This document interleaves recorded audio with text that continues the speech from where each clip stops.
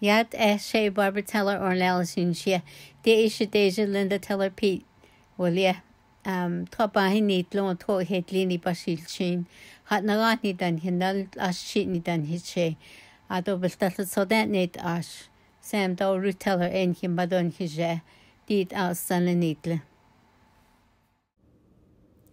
Good evening. My name is Lynda Teller Pete, and this is my sister Barbara Teller Ornelas. Barbara just introduced us in Navajo. Our clans are Edgewater and two waters that flow together. This is how we introduce ourselves as Navajo people, and it's also to establish kinship with the audience and see how we can relate to one another, and that's how we do our introductions. Say in our family. These are the current weavers that we have. Myself, my sister Lynda Teller Pete, my son Michael Teller Ornelas, and my daughter Sierra Teller Ornelas, and our granddaughter Roxanne Teller Lee. And then our toolmaker is my sister's husband, Belvin Pete, who's a electrical engineer? Mechanical engineer. So our first generation is Tapahesa. We have no recordings of her, no photos of her work, and but she was the very first one that was recorded after Bosco Redondo. And then we have our second generation, which is our great-grandmother, the Natsui Butsit. She didn't have an English name, but she was a great, excellent weaver. And then the next person is our grandmother, Susie Tom, who is our mom's mom. And her mom used to collaborate on big pieces together. The large rug that you see behind the slide where our two grandmothers is actually housed at the Talina trading post up in Talina, New Mexico. And that large rug was actually done probably in the late 1940s, maybe early 1950s. I'm not really sure, but it has color.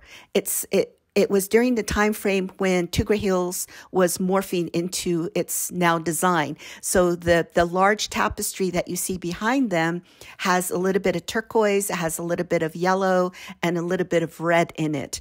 And the photo that we have is in black and white, but there is a colored version of it that we have available.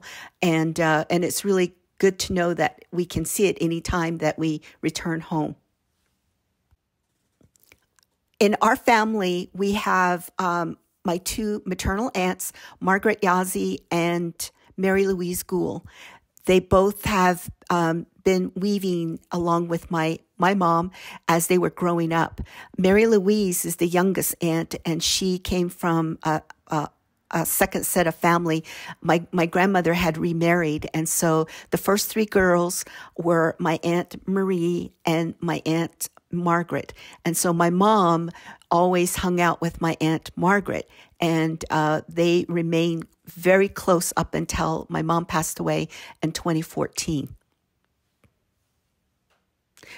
All of my aunt's children, my cousins, they all know how to weave. And so our whole community was made out of weaving people.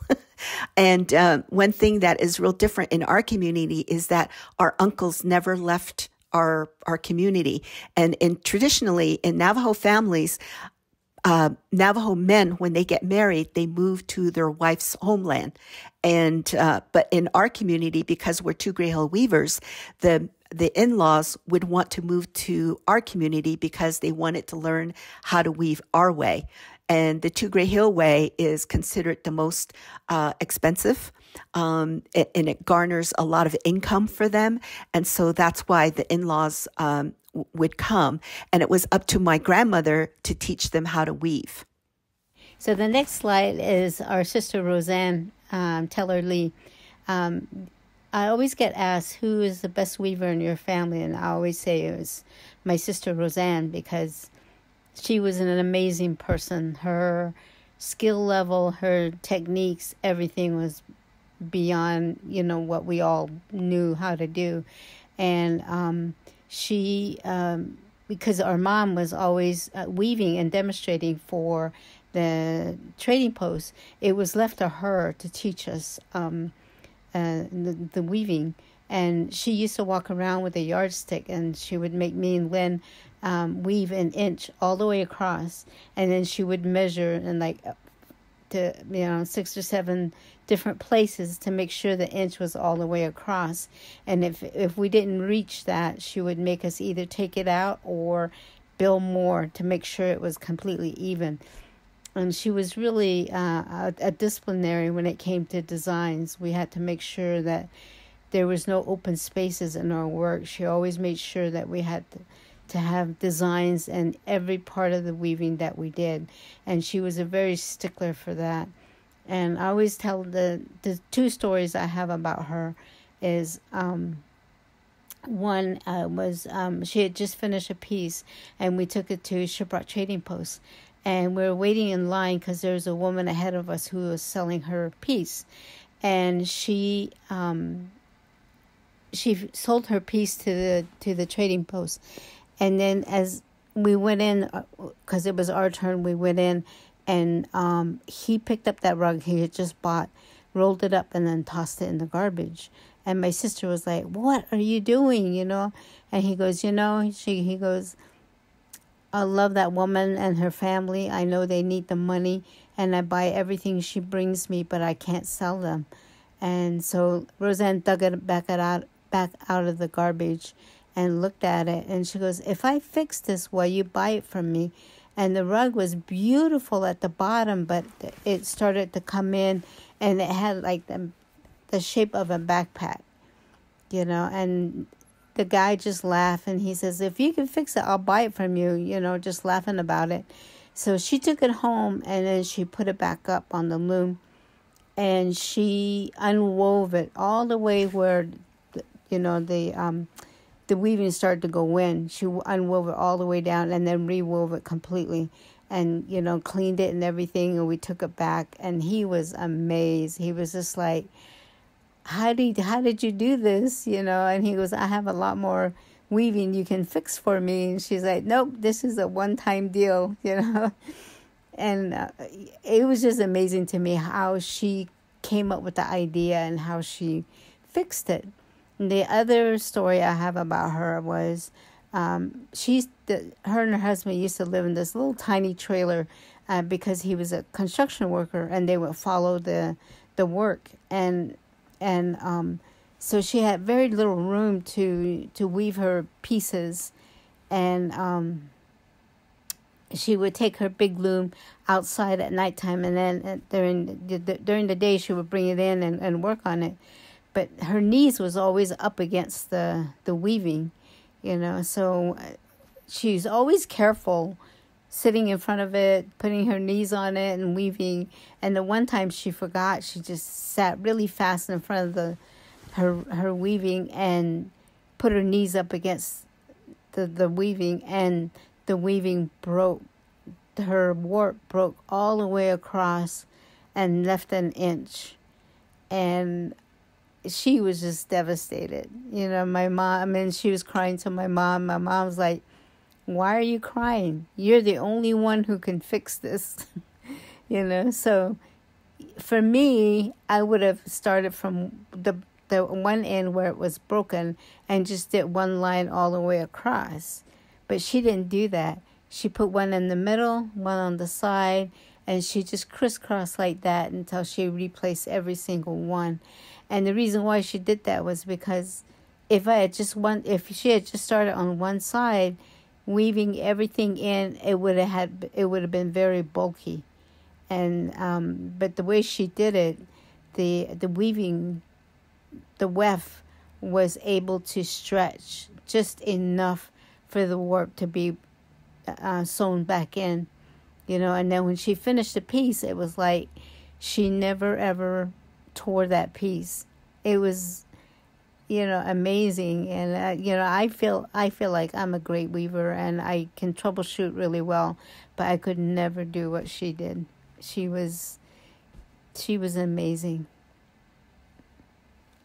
I just want to add also that with Roseanne, we lost her in 1996, along with her son and her youngest son and her grandson in 1996. And that was a really, really dark period for all of us. And we didn't weave for a really long time until our mother called us home, and she said, these are Roseanne's weaving tools, and we're going to separate them, and you guys are going to process your grief. And she was right. That was a way back for us to get back into weaving. And, my sister, Roseanne, is probably one of the greatest mentors there ever was for Navajo weavers in our community. A lot of people went to her. Not only was she skilled in weaving, but she had like 3 different jobs. She was a bus driver. She worked at the local trading post. She owned a little bistro that she would set out when she needed to get in between her weavings, income for her weavings in between. And her designs were so distinctive that I can walk into a gallery or any place where her weavings are, and I can pick them out. I walk up to it and I say, "This is my sister's work." And a lot of times they're like, "Oh, how do you know?" And I go, I know because she was very inventive with her designs and her color combinations. And one thing that she used to say to Barbara and me was, "You're only as good as your last weaving." Meaning, you guys may get all the awards, you may get, accolades and, all kinds of compliments for our weaving, but we should never cut corners. That the last piece that we work on has to be as perfect as possible, and that we need to increase that perfection through all of our weaving, that we never should slack off. And I remember her words, Barbara remembers those words, and that's something we live by today. Next slide is our mom, Ruth Teller. She is the middle child of the first family of my grandmother. Her father passed away, and so my grandmother remarried. But she and her sisters often accompanied our grandmother, Susie Tom, to people's houses and learned how to and watched her mother fix and finish rugs for people, for weavers in our area. And for all those years, she learned how to troubleshoot. She learned how to go in and fix her own rugs and our own rugs. And she became very well known in our community for fixing those problems. And she married my father, and consequently, we lived at Newcomb, New Mexico for the summers. And then in the wintertime, we spent our time up at the Two Gray Hill Trading Post, where my father worked for 35 years. So we have been surrounded by the rug business for most of our lives. And our mother used to demonstrate at the trading post, and she wasn't well known. Her weavings did not appear in a lot of publications because most of her rugs were sold off the loom. We used to get tour buses that would come to the Two Gray Hill Trading Post, and these tourists would come off the buses and then look around and say, "Hey, I don't see, weavers weaving under trees." And my father would say, "Well, those are photo ops. Most weavers weave in their homes, and that's probably what they're doing right now. But if you want to see someone weaving, come to the back of the store and see my wife." And most tourists would go and look. And one of the things that we remember from our childhood is that we would get photos or books or newspapers from different countries with our mom's weavings. And so we know that her rugs, or her tapestries, were sold all over the world. And one thing that our mother was really well known for was being a photographer. She used to have a camera around her neck all the time. And in those days, the top of the line cameras were probably Instamatics. And so she had this small little camera, and she would take photos of the weavers that would come to our house. And she would have 2 matching dresses made out of red gingham for Barbara and me. She would hang them in the back of the front door, and as weavers would come up, she would make us put our dresses on. We would go outside and we would hold up people's rugs for them. And my mother would take 3 photos. She would take one for herself, take one for the weaver, and take one for the to remain with the rug as it was being sold. And so she really taught us, archiving and recording your history. And, our mother lived until 87.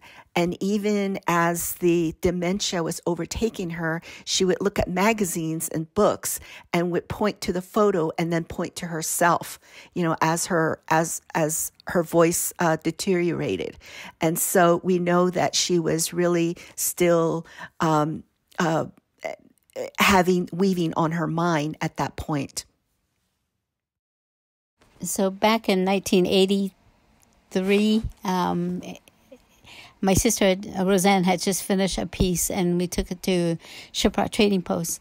And the store owner told us that people are not buying Navajo weavings anymore. Nobody's really interested in what we have. He goes, I have a vault full of your weavings, and I can't seem to move them. He goes, something needs to happen for people to remember that the Navajo weavers are still here. And so he really liked my sister, so he went ahead and bought her piece. And as we were driving home, we were kind of brainstorming, like, what should we do?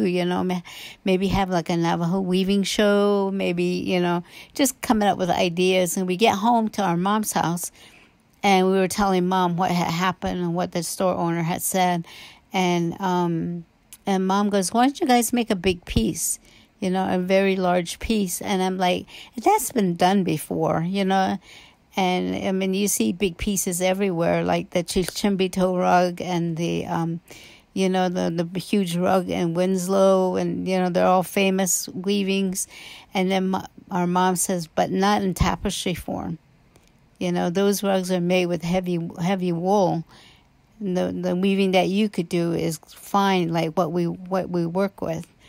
And so it took us 9 months of wool preparation, and then it took us 2 weeks of warping the loom, and it was 5 feet across and 9 feet long, and it took us 2.5 years of actual weaving time. But the rug stood on the loom for 4 years, and 1 year we didn't work on it because my sister was mad at me. And she hit all the warp ball, the yarn balls, so I couldn't weave on it by myself. So, but our mom threatened to finish the piece, and so we had to come back together and finish it. And I had been going to Santa Fe Indian Market at that time for about 3-4 years, and you see all these beautiful art pieces winning Best of Show. And then they they would get all these awards and all the recognition, and and I wanted to see how our weaving would do against that. And so I told my sister about it. And we had finished the piece like in March, and we housed it at the Heard Museum in their vault to make sure it stays safe and it wasn't in either of our homes.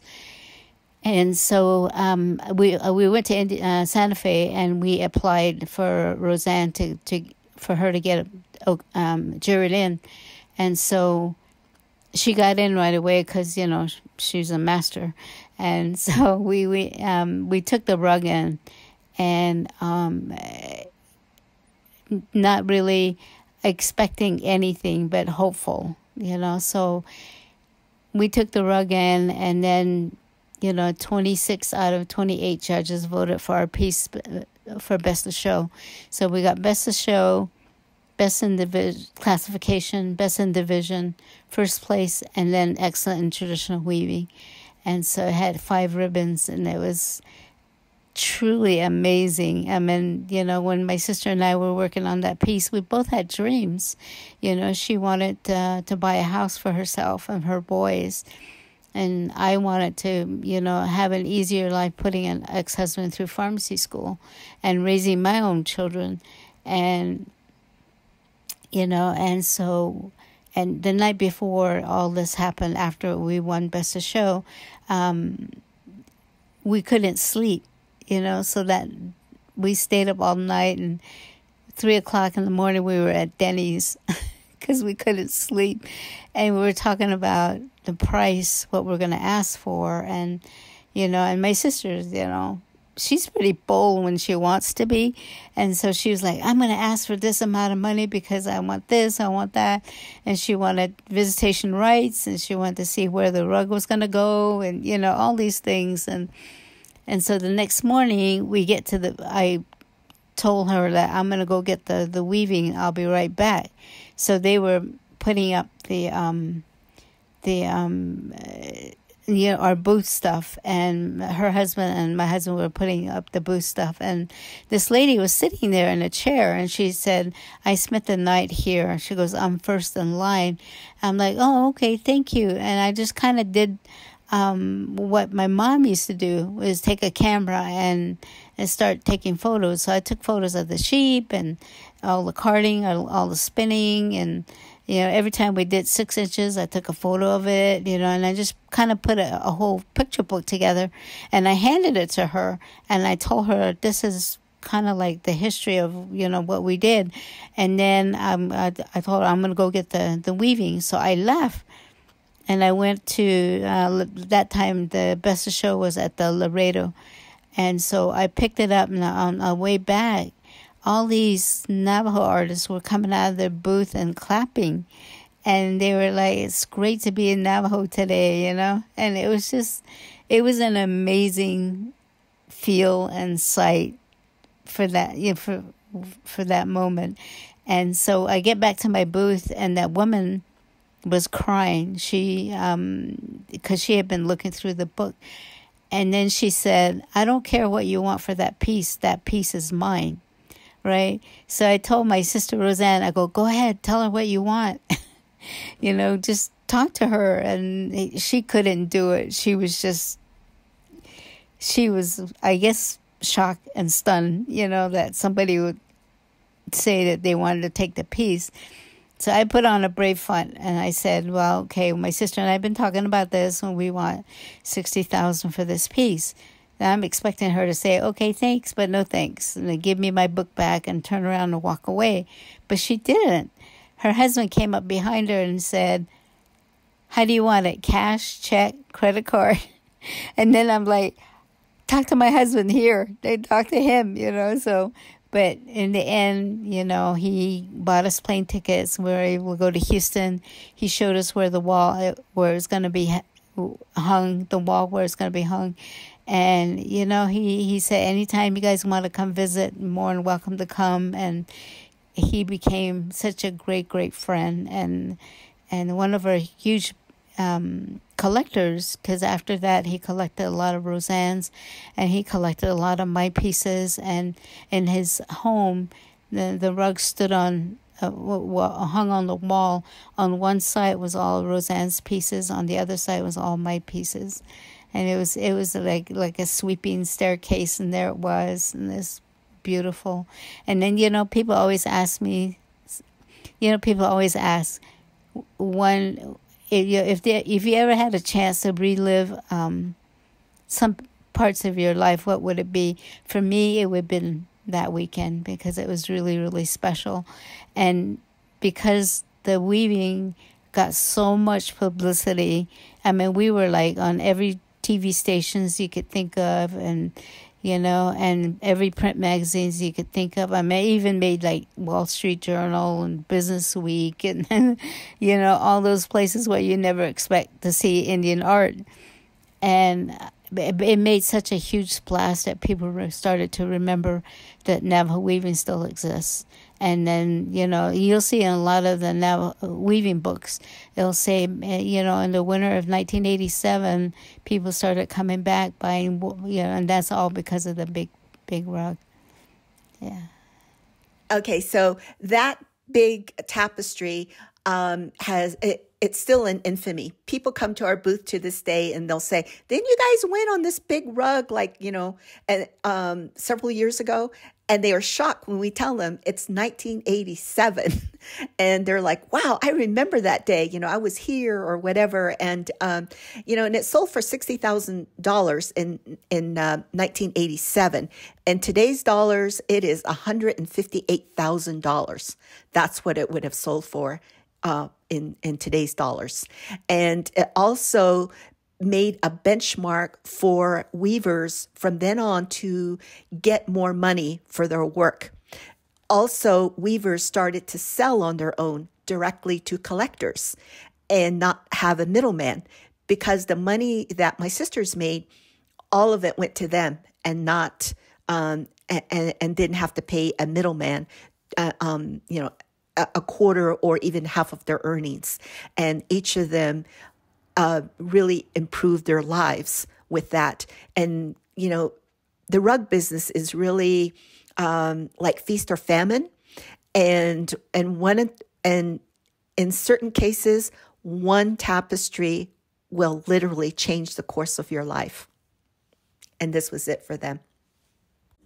The next slide shows a photo of Barbara's 1991 Best of Show. She did this weaving all by herself this time, a solo effort, and she made it while she was living in student housing on the campus of the University of Arizona in Tucson. And because her apartment was so small, her large loom had to be carried out and taken to the common room, and she had to rent that whole common room for a weekend to do her finishing touches. And so she had, her kids were still really small, and she took that rug off and did it all by herself. And then it took the Best of Show in 1991. And one of the things that she proceeded to do was really go on and get into other types of weaving. And from her beginnings, she really had a hard time trying to get respect from the collectors and from gallery owners and things like that. She had a really hard time starting out, and I think it was the early 80s when she moved to Phoenix. And she had a hard time trying to sell to galleries. And so our dad finally had to step in and tell her, there's a new trader that's opening up a gallery in Scottsdale, Arizona. And Scottsdale is kind of like a well-heeled, disposable income kind of area. And so Barbara went to go see Joe Tanner there. And he did not want to see her weavings at first, but she mentioned, who her dad was. And he finally said, okay, yeah, well, I'll take a look, but I won't be able to buy it. With that mindset, you're really up against the wall there. And so he looked at her weavings and he said, okay, I will take it on consignment, but if they don't sell in 2 days, you're going to have to come and pick them up. And so 2 weeks. Okay, so he said if your weavings don't sell in 2 weeks, you have to come back and pick them up. But a couple days later, he called her up and said, both rugs have sold, so come and pick up your check. And so she did that. And he asked for more pieces. And so she kept, it was a good relationship for a while until he told her, you know what, you're too good for this. So you should go down to the Heard Museum because there's an upcoming art show. And so not knowing the ins and outs of what an art show entails, Barbara just shows up at the Heard Museum in Phoenix, Arizona. And they have an annual Indian market, usually the first weekend in March. So she went in there and asked for a table. And this lady by the name of Peggy Fairchild comes out and says, you can't do that. These people, these Native artists have turned in applications. They've been juried in. They've submitted, slides of their work. And you can't just come in the day of and ask for a table. And so Barbara was dejected and she was ready to leave. And then Peggy said, wait a minute, but what do you do? And she says, I'm a weaver. And as most art shows, our number of weavers are very limited. And so they didn't have that many weavers at the herd at that time. And so she said, let me look at it. And so Barbara put out her weavings and she said, well, we never do this, but I'm going to get you a table. And if you have a loom, I'd like for you to demonstrate. And Barbara did have a loom in her car. So she went to go pick it up, brought it in, and set up a table, and she was able to sell her weavings there. And Peggy then had a lasting relationship with Barbara, and she guided Barbara through 4 years of residency at the Herd Museum.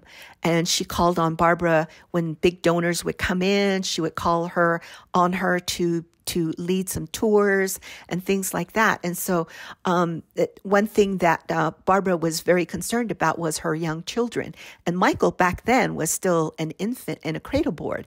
And so she told Peggy that I have children. I don't have a babysitter. And Peggy said, well, just dress them up and bring them. And so Barbara did that. And at times she would have to put a sign on Michael's cradle board saying, it's a real baby, don't touch him. And that way, tourists would come and take a look. And so both kids grew up there, Michael and Sierra. And Michael started learning how to walk there. He would climb up the stairs and then people would freak out and go, oh, there's a baby crawling up the stairs. And then the security guard would come over, bring Michael back down. And, so the kids grew up around museums. And the museum people also got her to travel to England for a residency at the Museum of Man, which is part of the British Museum. And both kids were still small when they did that. And so it took her a really long time to get the respect as a weaver and to get noted for her art and not just crafting like women's work. That was a big distinction that people would make. And she also really struggled to sell directly to collectors. Her husband helped her put together a portfolio, made her business cards, and really helped her build her business. And to this day, we still do that type of marketing, and it was all due to her former husband, David. And the other thing that Barbara started pushing herself to do was to get into diverse arts. And this is all due to her kids. Her Michael and Sierra has been really, they broke away from the pigeonhole of being regional weavers because they didn't grow up like that. Barbara and I were pigeonholed as two Gray Hill weavers, but her kids had more free will. And so they wove what was in their environment. And one thing that Barbara always pushed was, just weave. As long as you're weaving, you're fine. And that's one thing that we still say to this day to our granddaughter, Roxanne. And so as Barbara started working with the museums, she started looking at period pieces. She started looking at other regional styles, and tourists that would come to the museum would say, I would like a rug, but, like as fine as yours, but I want it in burnt water, which is photographed here. And, or they would want like a first phase, second phase, third phase, 1980 period pieces. And she would do that. She started doing child's blankets, and the other historic pieces that she started doing is the mochi. And that this particular mochi on here, she traded it with an orthodontist for Michael's braces. And so then there's another supermarket owner named Eddie Basha who wanted a large piece from her. And so she traded him for a large gift card for groceries that she would just go into a store, and I think it lasted her for 4 years. And so, you know, we still adhere to the old trade days, as well. And my journey is a little bit different, where I when I grew up weaving, Barbara and I used to sit facing each other. Like, our dad made these huge looms for us, and they were braced on top. And so Barbara sat facing me, and you know, that's great for siblings that get along. And then we have like an arsenal of tools, right? So we have these battens, and on days I was very bratty, I would push it through and try to poke her with it, and which is really a taboo. You guys shouldn't try that.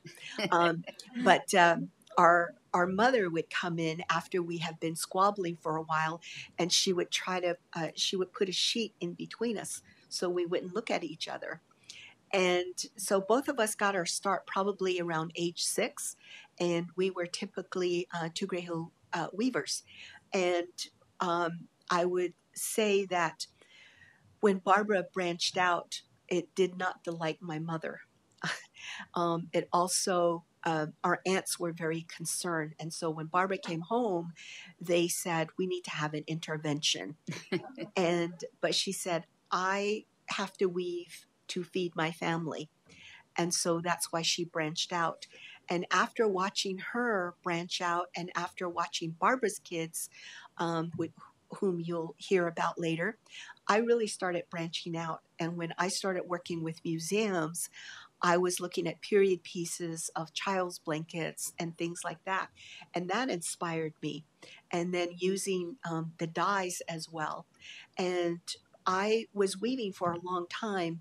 And after I quit my full-time job in 2010, Barbara encouraged me to enter Santa Fe Indian Market. And in the year 2000, I entered, but not in textiles. I entered as a bead artist, and I was beading these full velvet sets of clothing. And I was known as a beader. People would come to our booth and buy my beadwork. And then Barbara kept after me saying, you need to enter a textile piece. You need to do it. And I kept saying, you know, they know you as a weaver. They know Michael's a weaver. They know Sierra's a weaver. I really don't want to compete. And she said, you're not competing. You need to do this because this is what you took on when our sister passed away.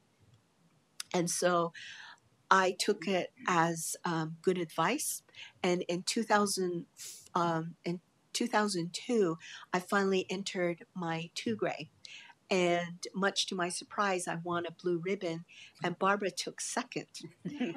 And I thought, that's a fluke. It's never going to happen again. So I am going to shout it from the mountaintops that I have a blue ribbon. And,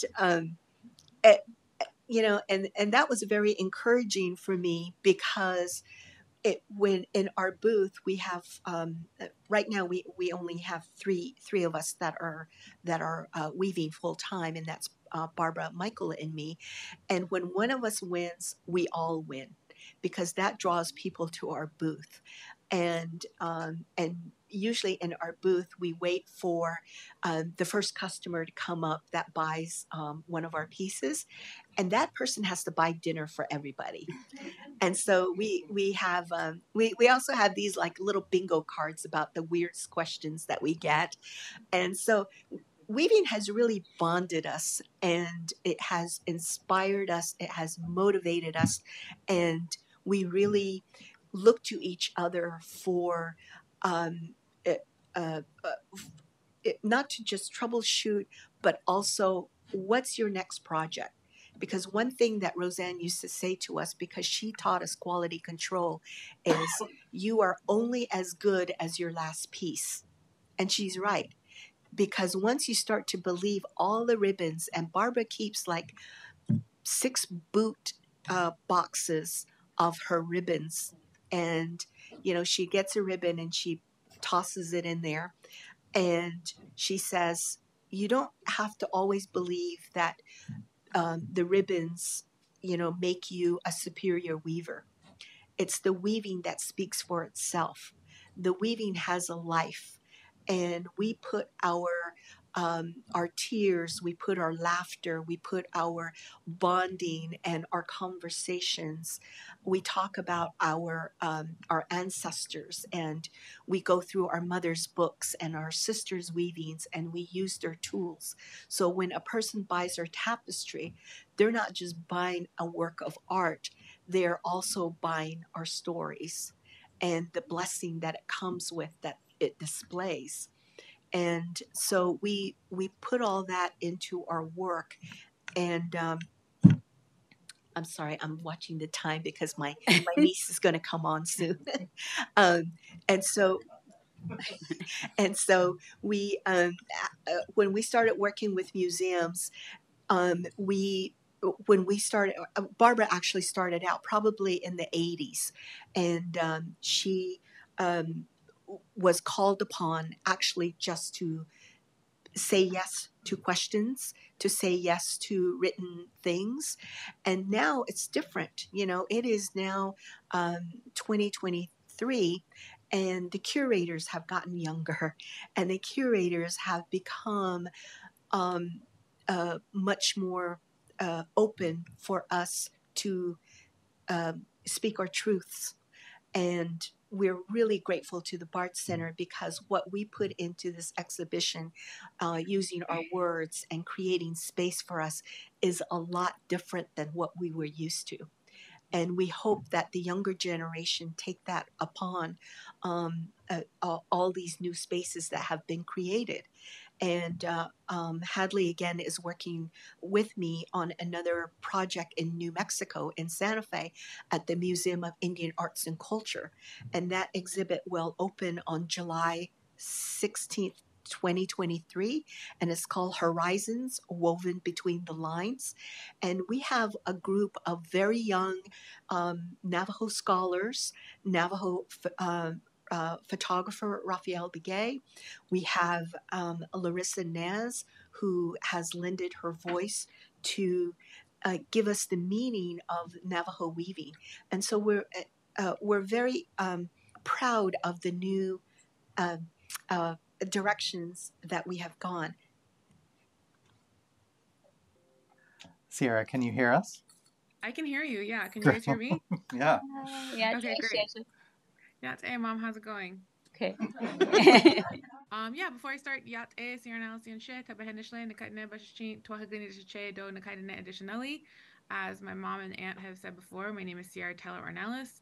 I am a member of the Navajo Nation, no big deal. I am Edgewater, born for the Mexican clan, and I am the co-creator and showrunner of Rutherford Falls, and was a writer on a lot of other TV shows. Thanks so much for having me here today. I'm also Bobby's daughter, so the most important job. It's my daughter, Sierra. I'm very, very proud of my daughter. She's just an amazing, amazing person. I started her out probably when you were like 4 or 5, weaving. And yeah, you took me to the Dillard's restaurant. Yeah. And I was like 5 or 6, and you were like, we need to talk. And I thought I was getting fired, which is weird because I was a child. And she was like, we need to get your hands ready for weaving. And so I started out originally making beadwork and learning how to bead so that my hands would kind of get nimble. And then I started weaving at a pretty young age. It was a lot of pressure because I was one of maybe 2 women or girls born in a generation of boys. And for Navajos, if you're a weaver, you really want to have girls. And so I remember I still have this like vision of me at the loom, and I was looking up, and it was like my mom, my grandma, and all my aunts just like staring at me, and it was terrifying. But they were always like really supportive, and really it was, weaving was such a big part of our lives. Like my mom talks a lot about waking up to the sound of weaving, and it was the same for me and my brother, where we would wake up to the sound of her weaving, we'd go to sleep to the sound of her weaving. And so it was very much like kind of a given that that was what you were gonna do in your life, even if it wasn't your job. Yeah. And but she was always interested in TVs, TV show. And as a real young girl, I tried to get her to go to bed, and she was, "No, Mom, I'm researching." Yeah. And so she would let us watch. We were like binge watching before that was a thing. So we would like go to Blockbuster and get all the new releases. But my parents were kind of art snobs, I would say a little bit. And so they would have like taste of like what you should watch and what you shouldn't watch. And so my mom would say like, go get, I remember at the swap meet, you found the show Soap on DVD and we watched both seasons in like a night. Or like the first time I ever saw the sunrise was because we watched Fiddler on the Roof, A Chorus Line, and West Side Story. And my mom wove all night, and I watched those movies. And so a lot of core memories of really great movies and television were sort of burnt into my brain while she was weaving. Or while summertime, it was like you could stay up as late as you wanted if you were beading or if you were weaving. Right. And so I got to watch a lot of TV and a lot of movies. But I always noticed the writers at the end who created the show. Right. And I couldn't pronounce their names, but I always like still now I'll see them sometimes at like WGA meetings or something, and I'm like, oh my god. And if there was a woman writer, I like really paid attention to just know that they existed. Right. But my mom was a really great storyteller. So also too, like while you were weaving, there's so much great gossip, happening in the booth, and while you're weaving, sometimes you are fighting the way my aunt was describing, but a lot of times it's like, did you hear what happened to such and such, or so and so's cheating on so and so? And so if you hung out by the loom, you'd get like the best stories and the best gossip. And so it was always a place for storytelling, I think, as much as it was, weaving. Yeah. And I encouraged her and her brother to make up stories. We would be doing these long car trips, and I would, we would pick three different things. And I said, "Give me a story on these three different things." And she was really good at that. She was really good at making up stories and stuff. And when I was really upset with her sometimes, and she'll just start telling me these outrageous stories just to get me to laugh, so I won't be so mad at her anymore, and I always remember her doing that as a child. And she gravitated more towards words, and I always tell her that because you're kind of going that way because your great-grandfather was a storyteller. When they came back from Bosco, they asked him what he did, what was his job, and he said, I tell stories. I'm a storyteller and a keeper of stories." And so that's how our last name became Teller, and I said, that's what you carry. That's, you're not only weaving your tapestries, you're also weaving with your words. And it just seems to me, I don't know how she feels about it, but writing came real easy for her. And people in high school, her teachers will always say they can't wait for her stories to show up, because they're really interested. And even in college, they were anxious about her stories because they wanted to really hear what she had to say and stuff. It was, how do you, Yeah. I mean, I think it depended on the teacher. They didn't all like me, but definitely like, yeah, I think I was one of those kids where like your essay would get read to the whole class and it was kind of embarrassing, but I secretly like loved it, and a lot of that I do kind of lend itself to mom and my aunts, all my aunties, experience as artists, because while my mom was making her work, my dad, at the beginning of her career, was really selling her as a personality, as a person. When they made that move from going to the trading post to going to galleries, it was a really hard sell initially, because it was very hard, I think, for those gallery owners to see Navajo weavers as people, as artists, as someone they wanted to just talk to the traders. And so watching my dad and my mom really sell her and the idea of her and this new concept, I remember being like in parking lots watching them, really hustle and really have to convince and debate and explain to people very quickly, what they were about, what their culture was, what the art they were making was, and why it was important. And so when I got out here as a television writer, it was really easy to start pitching and to start kind of talking and pitching ideas and stories, because I had sort of been doing it my whole life, growing up as an Indian market baby. And then also having so much access to curators. I think curators are such fascinating people because their job is really to encapsulate whole movements of art and different pieces and objects and the importance of them in the times that they're made. And so having so much access to curators, I think, at a young age, and seeing how they interpreted my family's work was always really fascinating to me. And so then you kind of have that experience all summer, and then you go back to school and you have to write an essay. You're kind of like, oh, okay, I kind of know how to do this because I've been doing it all summer. I've been talking to people in the booth, trying to convince them to buy my pieces or my brother's pieces or my family's work. And also really like coming against people who would come to our booth ready to judge us and make us feel like we were less than. There was a lot of people who would look at my mom's work and say, oh, I can get that. I can get that in Shiprock for $200. And my mom would be like, well, go to Shiprock. Like, she was so confident. And the way she sort of carried herself, I think, really lended itself to that kind of storytelling element that is my job now. Yeah.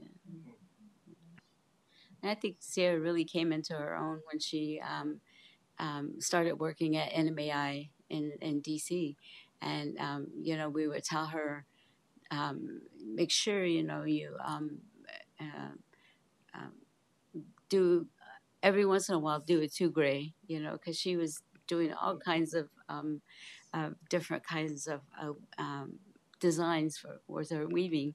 And she did like Pac-Man, and she did all kinds of stuff. And then one time we were so excited because she started a 2 gray, and then halfway in between she put something else in between, and then finished as a 2 gray. And it was like, she learned that you weave what you see, and then, do you remember that?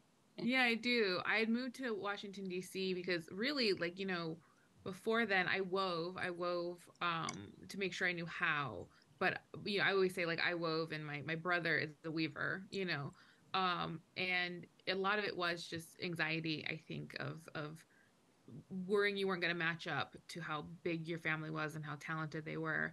And so I just kind of bailed on it. I really froze. And then when I was in Washington, D.C., and moving away for the first time, it was an internship that turned into a job.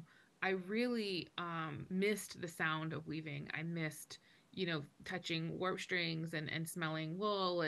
And I remember my mom talking about moving to Phoenix and being really homesick and wanting to come home back to the res, and her mom bringing her a loom. And I was like, hey, can you mail me a loom and some wool? And she's like, sure. So she mailed me one, and it was just fun to kind of weave freely. I didn't have to like match up to anyone. I didn't have anyone walking by me with a tape measure. I could just like sort of figure out on my own, what I wanted it to look like and what I wanted to do. And I was also reading a lot about different Navajo weavers at the museum. There's, a huge collection, and just looking at all the rugs, because anytime I was homesick, I would go and look like, oh, there's this rug, And so, yeah, I read from, I forget, I think D.Y. Begay talking about using landscapes as your palette, like reenacting. So I was taking pictures of like cherry blossoms and all these things in DC. Like, what does a DC rug look like? And it's very humid in Washington, DC. And so I'd started this 2 gray, and I was doing a really good job, and I was really excited. And then the humidity hit, and it just sunk. So my like middle was not my middle anymore. Like, one day I woke up and it was just 2 inches lower, and I didn't know what to do. It was a little bit of a sitcom situation. And so I didn't want to ask my mom for help. And so I just added like a giant bar in the middle, all these like designs and stuff. And my mom was like, what did you do? You ruined your 2 gray. And I'm like, it's an artistic choice. But really it was stupid. I didn't know that I was supposed to be more mindful of that. And so that's why it looks like that. But it sold, and it looked really good, and I was really proud of it. And I was like, it's like the city. It's like a subway system, where designs going on, and I had a whole backstory for it. But I got to weave really freely, and every time I finished, my mom would like send me another loom, and I was like really proud of the fact that like, and some of those rugs got me, from DC to my move to Los Angeles, every time I really needed to make a big move, moved to Chicago randomly. I was always able to sell a rug right before, and it always kind of got me to that next place. And I really felt like kind of proud because that was how I was raised, with my mom putting my dad through pharmacy school and us living sort of rug to rug for many years. I was always really like proud that that was a way that I was able to kind of achieve my overall kind of occupational dreams. No, she didn't say it was streets. She said it was cherry blossoms. Well, the burnt one was cherry blossoms. The other one was, yeah. No, but yeah, for sure.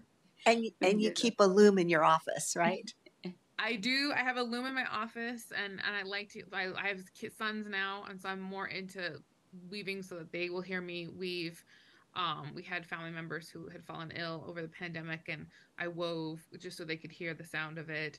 I do weave in that regard, but I don't weave enough. I will say that. I can hear my grandma yelling at me in my head constantly. Like, the joke we always say is like, I could win an Emmy, I could like become an astronaut, and she would be like, "Are you weaving?" So in our head, it's never enough. So.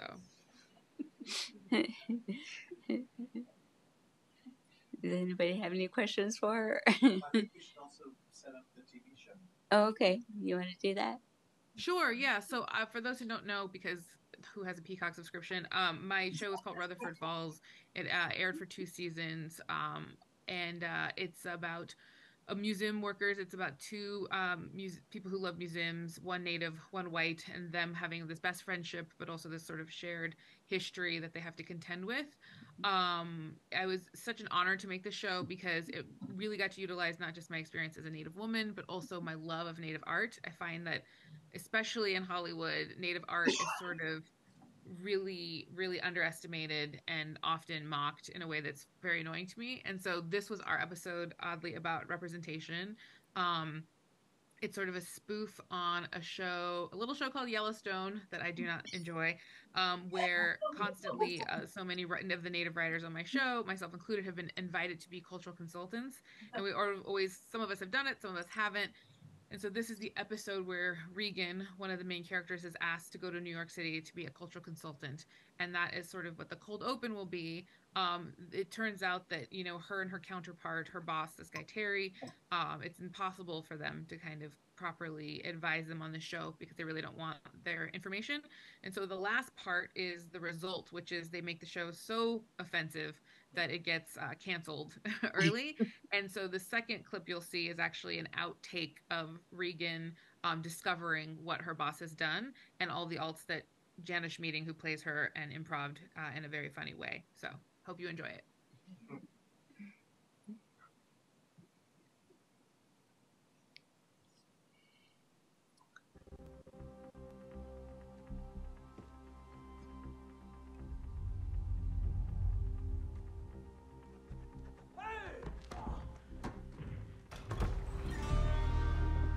I won't let you do this.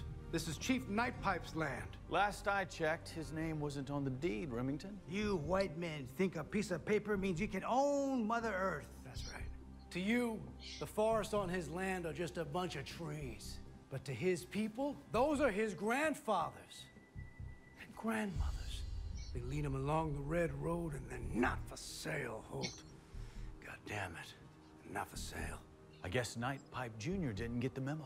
We just agreed to terms. He's rich and the land is mine. What have you done, my son? The ancestors are crying. I had no other choice. You monster. After all we've done to erase these people, can't you see? They're noble keepers of the land. If you have anything more to say, I suggest you lawyer up. He already has.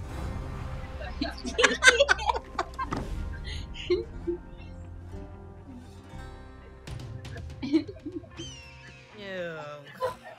This is so offensive and dumb. Like, I will truly never understand why people love this show. Why Indians love this show. Wait, why are we watching this show? The producers of Adirondack, a show with a 90% audience score on Rotten Tomatoes, have contacted the Minneshanka Nation asking for our guidance on one of their episodes.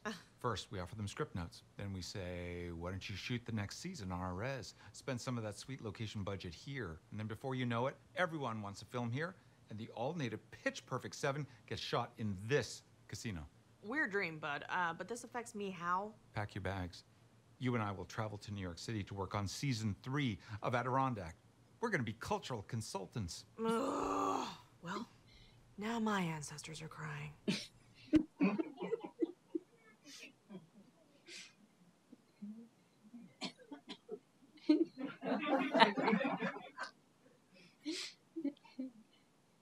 Oh, We should play the second clip right now. All right.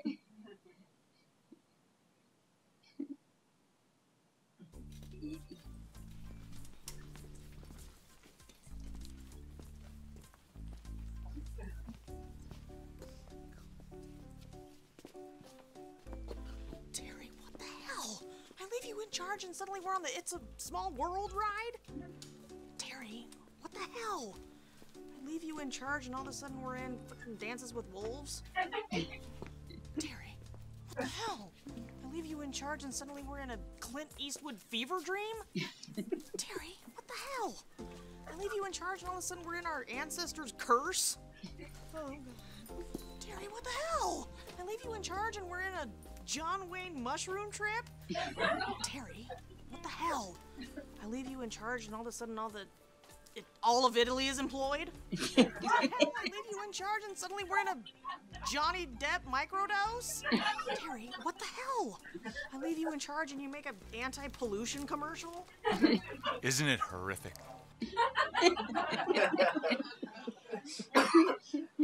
Good job, baby.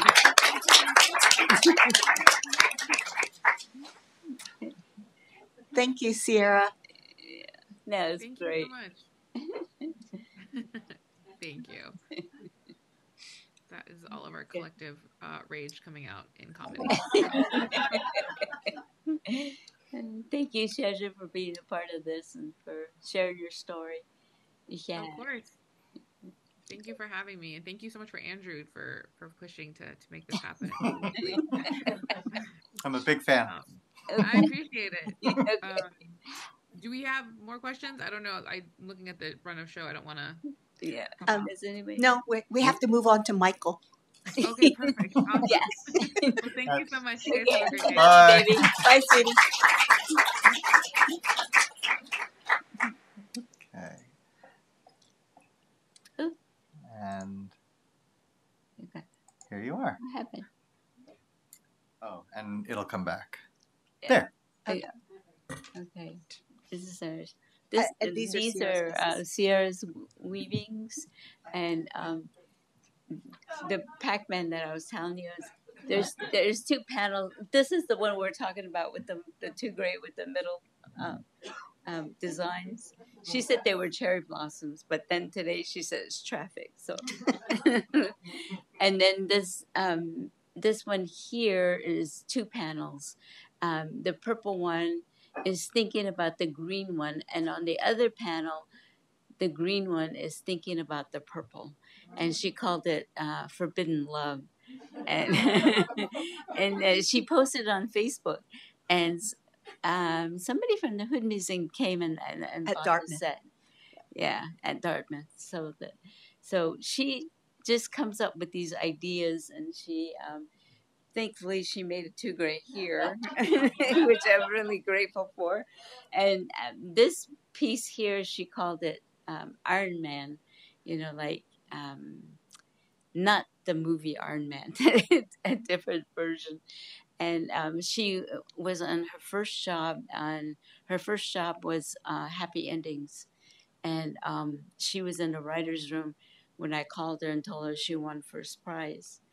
And she was so excited, and everybody, all the writers are like, get on the plane, go, So she came to Santa Fe for this, and she was more excited because I got second. She goes, I knew it. She goes, it's time, Mom. Your days are over. And this is my son, Michael. Michael, when I was a kid, my grandmother used to say that you were born to be a weaver, that this is your calling, this is what you do, and that you were blessed by the weaving gods. And I never really believed it. I'm just like, yeah, you just want me, you're just saying this because you want me to weave. But when Mikey was 11, he came to me. Because he was watching his sister weave, and her and I were struggling because Sierra knew everything about weaving. And so he came and he said, why don't you teach me? I would like to learn. And I thought, why not? We've always had men weavers.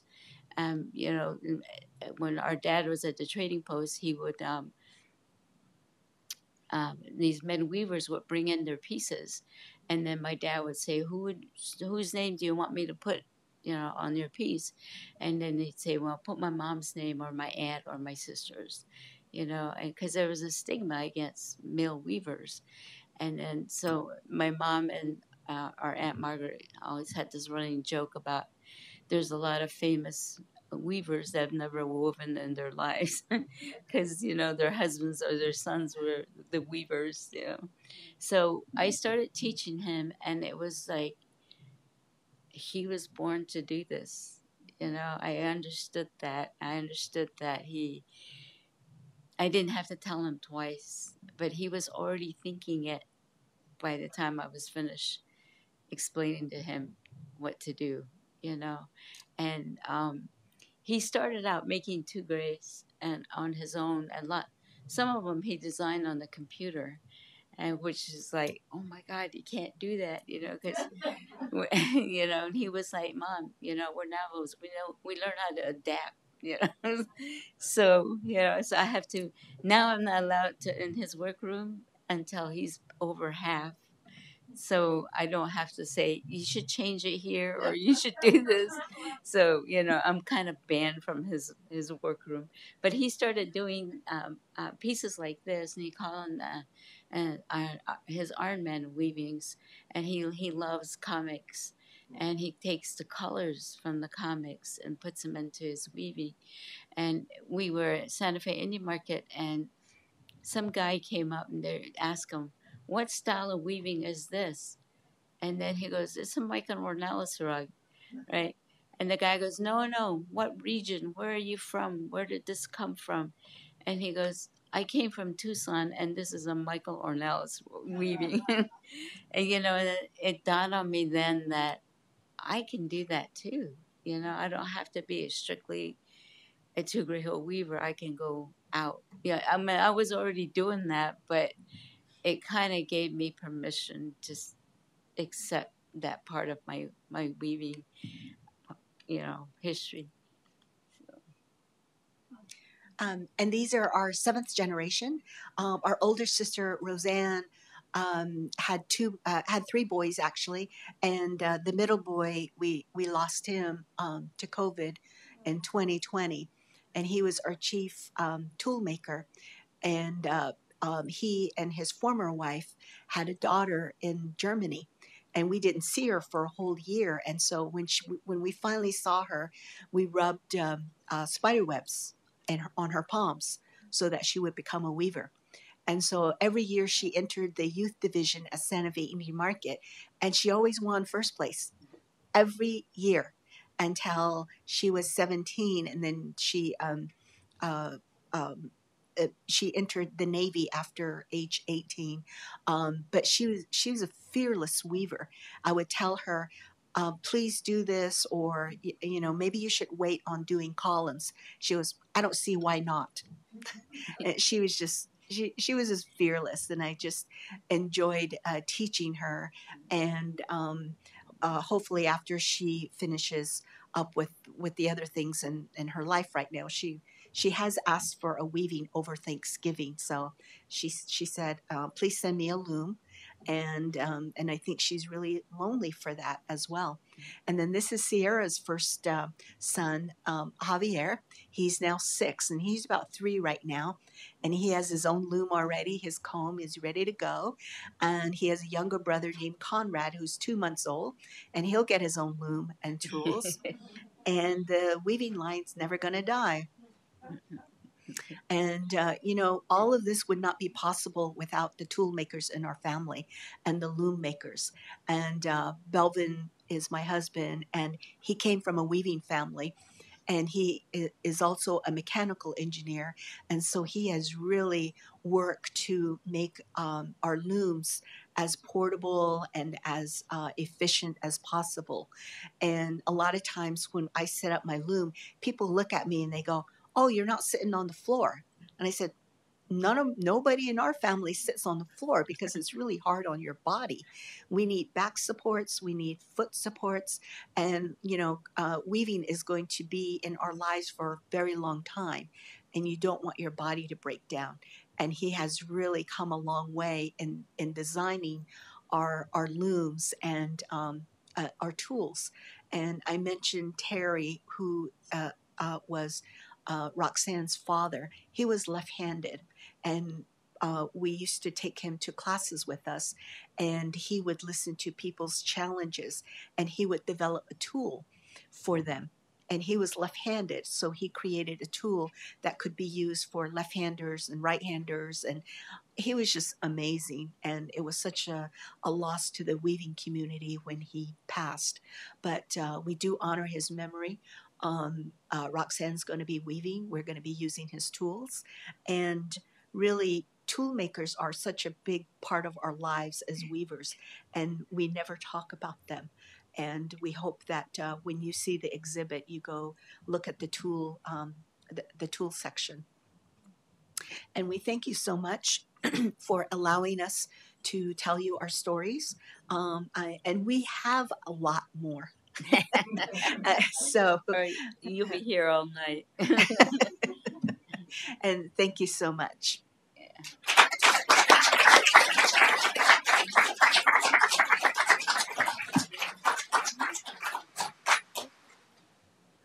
We have time for just a few questions.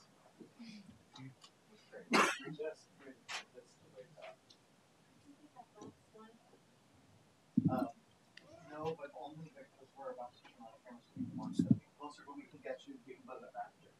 This has been incredible.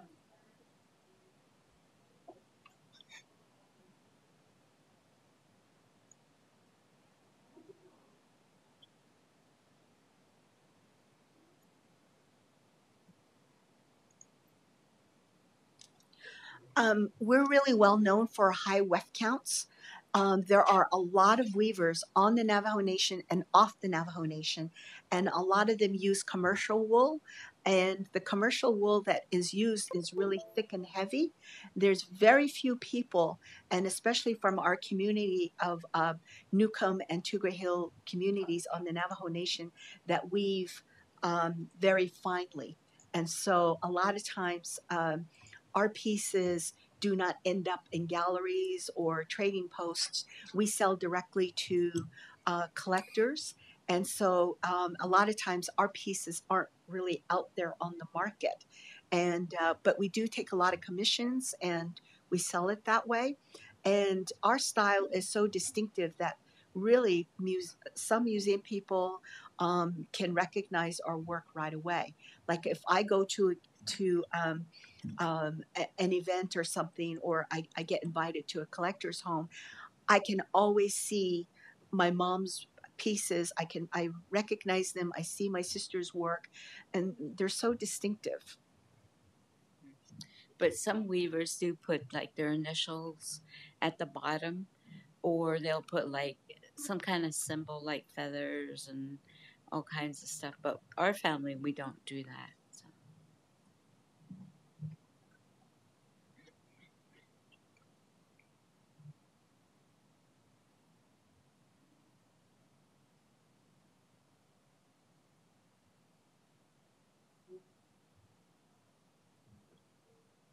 There? Sure. The museum is the Museum of Indian Arts and Culture. It's on Museum Hill. It's right next to the Folklore Museum. And Horizons Woven Between the Lines will open July 16th, and it will be there till June of 2024. Oh, great.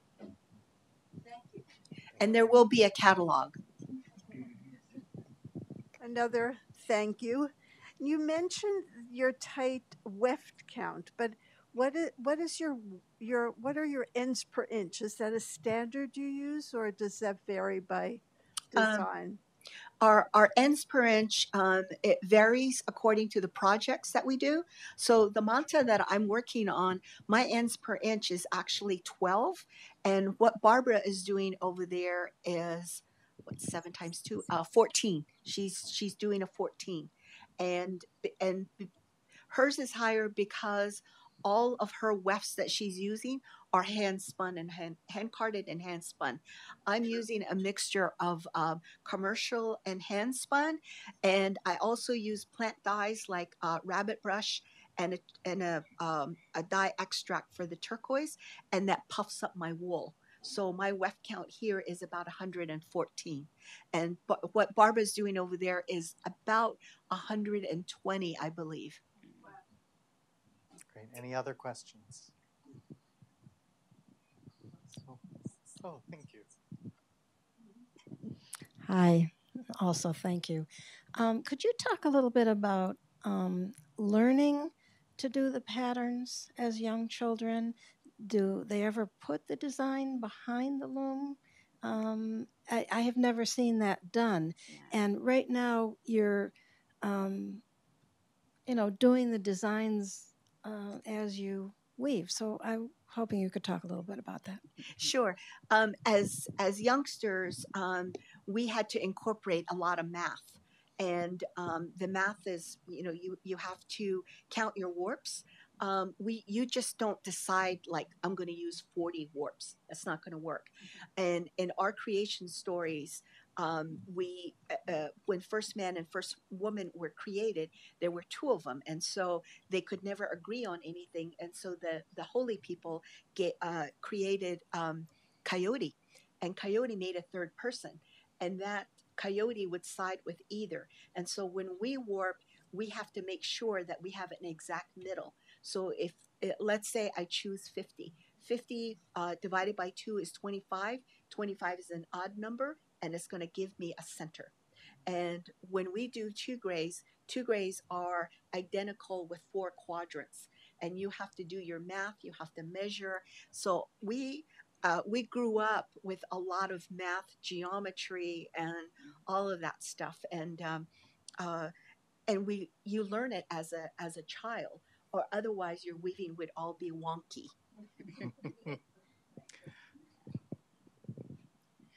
I have a question, and maybe you talked about it or not, but I've read about a concept called the spirit line. Is that something that's been utilized in your tradition in the specific work that you're making?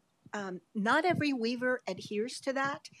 Weaving families are different.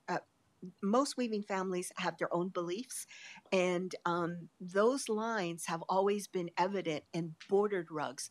Like Barbara is weaving a bordered rug. She has 3 sets of colors in her border. She has a black, gray, and white, and then her inside fill color is that red brown that is our signature color for our 2 grays.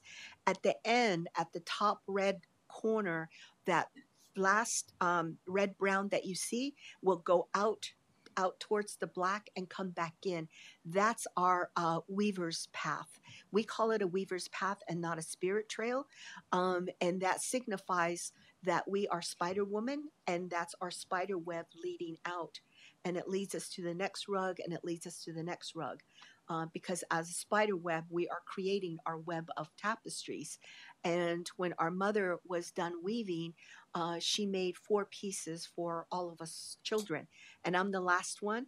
The one that she wove for me does not have her line because her line ended.